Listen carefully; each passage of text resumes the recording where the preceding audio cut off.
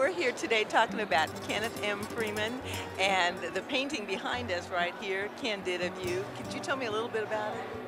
Yeah? Do I really have to? Yeah, I guess I do.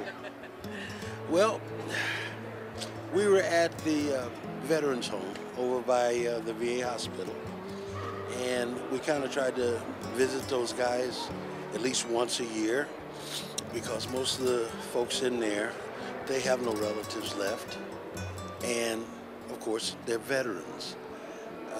Myself being a veteran, that's the biggest brotherhood on the North American continent. And those old fellas, they paved the way for us to do our service. And Ken joined us this one particular year, and he's just taking them pictures like they was going out of style. And he caught me when I was talking to one of the guys that was an old tanker from World War II. And oh my God, it was just like I was there with him, because that's what I did in service. I was a tank commander. And Ken says, you know, I just got to get this picture of you. He says, you went through a pose right quick.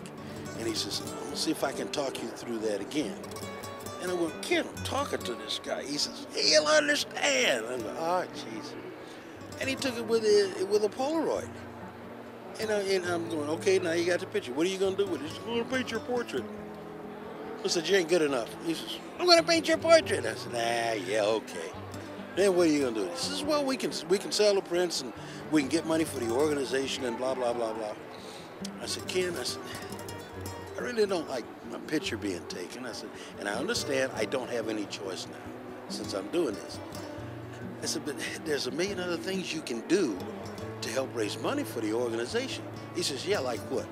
I says, for one thing, you can sign the application, you can be my finance officer. He says, I can't do this. The heck you aren't. If you're going to take my picture, you're going to be my finance officer. He says, Jesus, I don't know. I said, too late. You're in. You're getting uniformed up tomorrow. And that's how Kenneth M. Freeman became a Buffalo Soldier. Yes, ma'am. Yes, ma'am. And it's very seldom that you run across somebody that's got such a fire 24/7. You know, Ken loved the Old West. It was in him.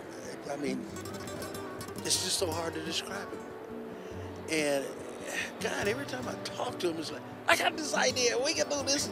And you got to come see your pictures now. I almost got it done here. I just need a little bit.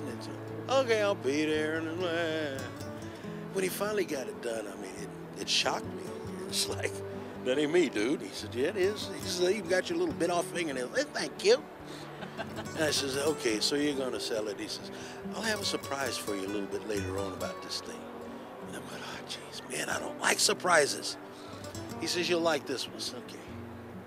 So probably 6 or 8 months later, he says, the surprise is, I got that in the Smithsonian. And I'm going, I'm killing you. Dude. He says, no. He says, remember who you're representing.